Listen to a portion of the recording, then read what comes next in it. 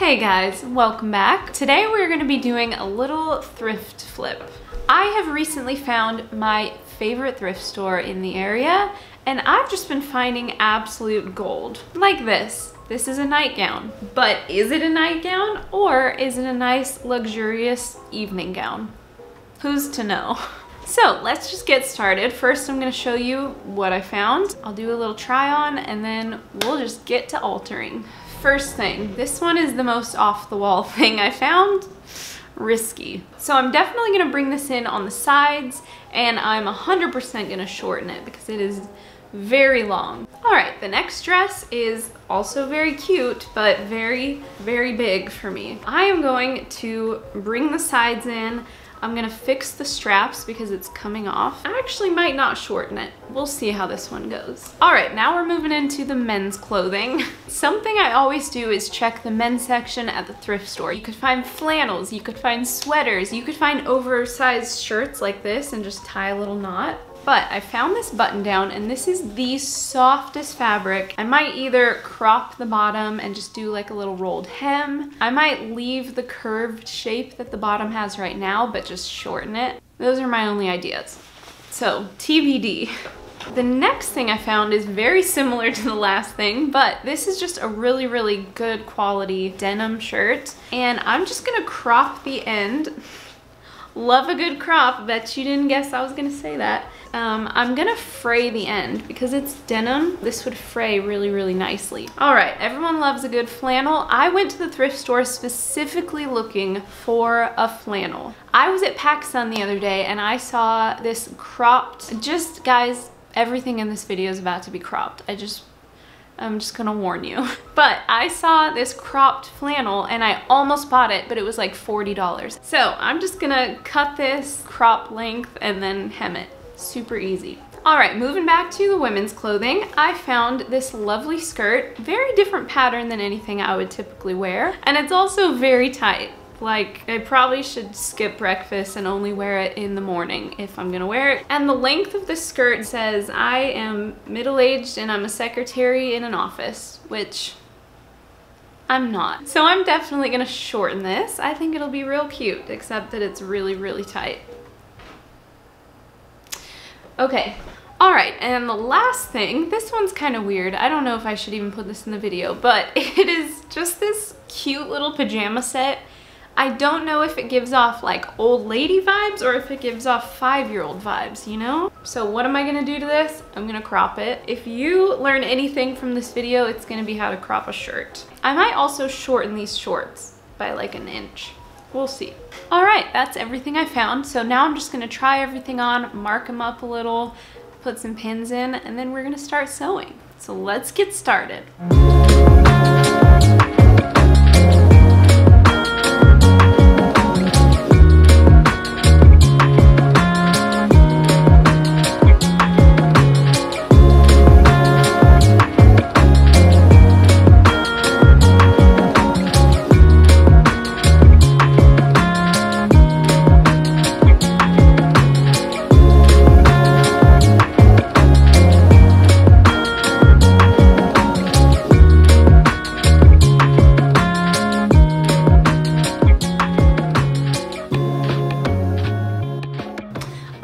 Let's get started. First of all, it's getting real hot in here, so I put a different shirt on. I'm just gonna show you real quick some tools that I keep on hand when I'm sewing or doing alterations of any sort. You need some measuring devices, a straight ruler and a floppy ruler. I have some fabric scissors and some clippers. Tailor's chalk. I use this every time I sew. I love it. It's erasable. A seam ripper. Guys, if you watch my videos, you know this is my absolute favorite tool in my whole sewing collection, and it was $1. I have some thread in various colors. And last but not least, this Singer Talent sewing machine. That's what we're gonna be using today. All right, so we are gonna start with the pajama set, only because I already have pink thread in my machine. All right, so I'm gonna lay the top out and figure out where I put my pin, but first we need to figure out the hem allowance. So say I wanna shorten this shirt by 4 inches total. Well, I know I wanna do a little double fold hem on the bottom that's 1 inch total. So that means I'm gonna cut 3 inches and then leave 1 inch for that double fold hem. Okay, so I decided I wanted to cut 4 inches off, so I'm making marks all across at 4 inches, and I'm straightening my line with a ruler. I'm also going to take this little button off. Now, if you notice, I've just followed the curved hem that the shirt already had, but then I decided I wanted to do a straight across hem. So I'm going to straighten my line and cut it straight. Now for the shorts, I'm only going to cut 1/2 inch off, but if you look, there's already a seam here at around 1/2 inch, so I'm just going to use that as a guide and cut along that seam. After cutting this, I realized that I don't really have as much room to work with as I thought I would, aka these shorts are about to be real short if I do an inch double fold hem. So I'm just going to do a 5/8 of an inch rolled hem for both the top and the bottoms. Okay, so to do a rolled hem, I'm going to start by sewing a straight stitch at 1/4 of an inch seam allowance. Now I'm going to fold the edge of the shirt up to the wrong side. I'm folding it up about 1/8 of an inch past that seam that we just sewed, which you can barely see. I'll press it and sew it along that first seam that we sewed. Now I'm going to trim that seam allowance down short, about 1/8 of an inch away from the seam that we just sewed, and this is just going to take away some of the bulkiness. Finally, I'll fold the hem over one more time, but this time about 1/4 of an inch away from the seam, which you still cannot see, but it's there. And I'm just going to do this all the way around and sew it down along that original seam again. And I'll do the same exact thing for the shorts. Oh my gosh, these pajamas are looking real cute. Wow. I feel like my mannequin's butt is a little lopsided. Now I'm gonna do this little floral dress. So I'm definitely gonna bring this in on the sides by, let's measure, by about 2.5 inches on each side. And the other thing we have to fix is this neckline. It's way too big. The first thing I'm gonna do is seam rip the straps off the back. Number 1, because they're already coming off.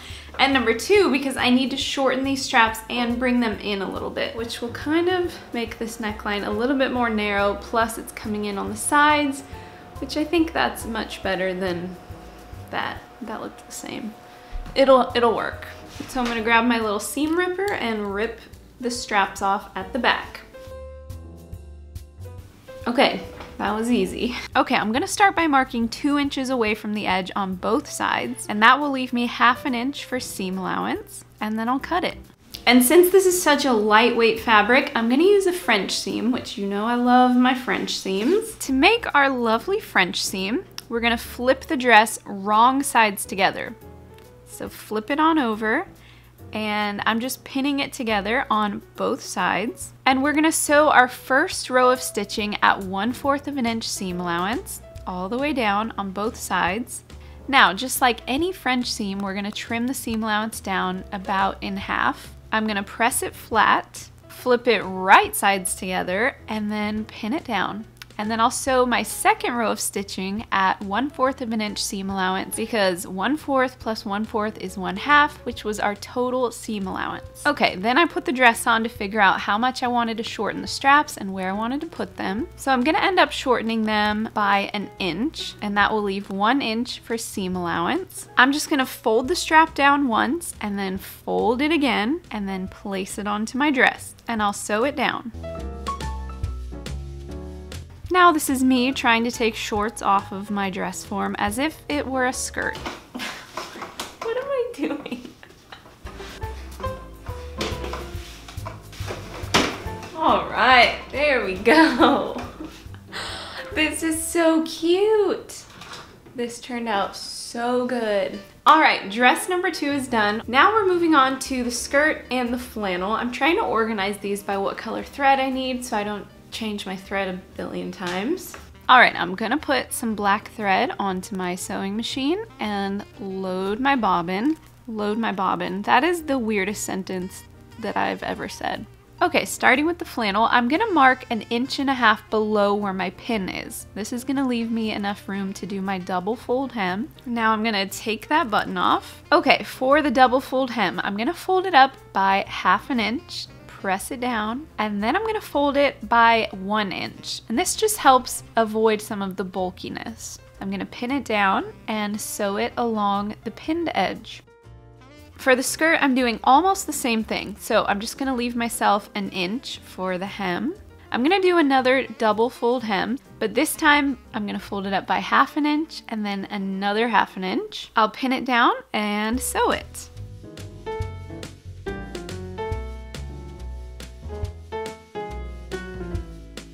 Okay, how am I gonna do this?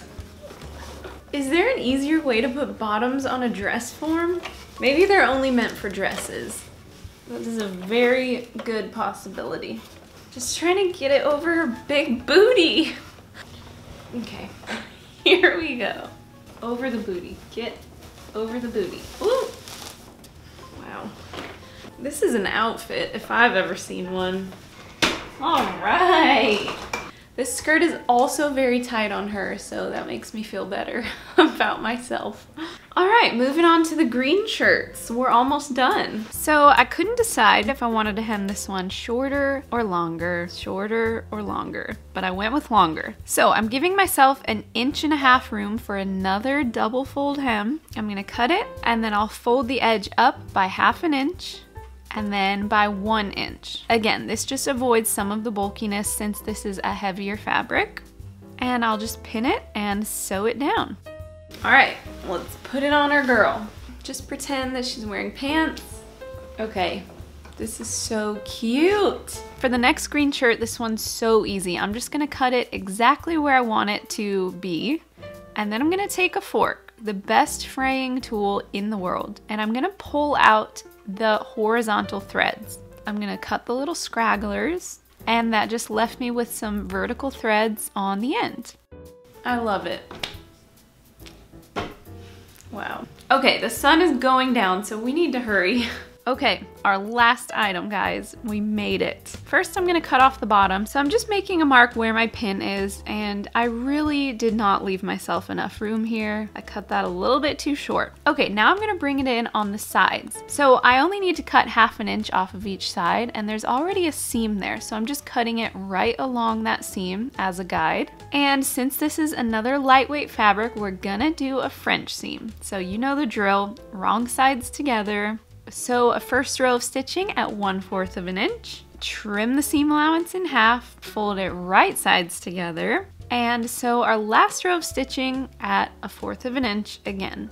Okay, last but not least, I'm gonna do a rolled hem, just like we did with the pajamas. So we're gonna sew 1 row of stitching, fold it up about 1/8 inch past that row of stitching. We're gonna make another row of stitching over the one we just sewed, trim our seam allowance down, fold it up again, and make 1 last row of stitching right where our old one was. This dress turned out just a little bit shorter than I was planning. This one might just have to be a pajama or a dress for hitting the club. I don't even go to the club, but that might be what this will ever be. But before I end this video, let me just do a little before and after for everything that I made.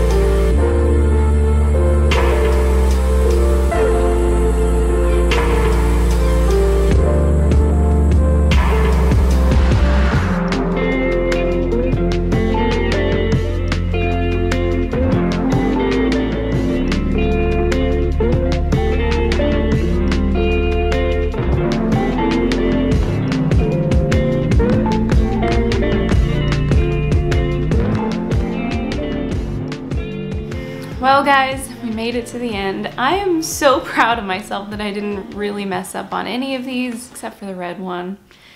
But I hope you liked this video and I hope you learned something. If you liked it, then give it a little thumbs up. Also, if you do any sort of thrift alterations, I would love to see it. DM me on Instagram, send me photos. I love when people send me projects. It makes me so happy. But yeah, hope you're having a wonderful, beautiful day, and I'll see you next time. Bye guys!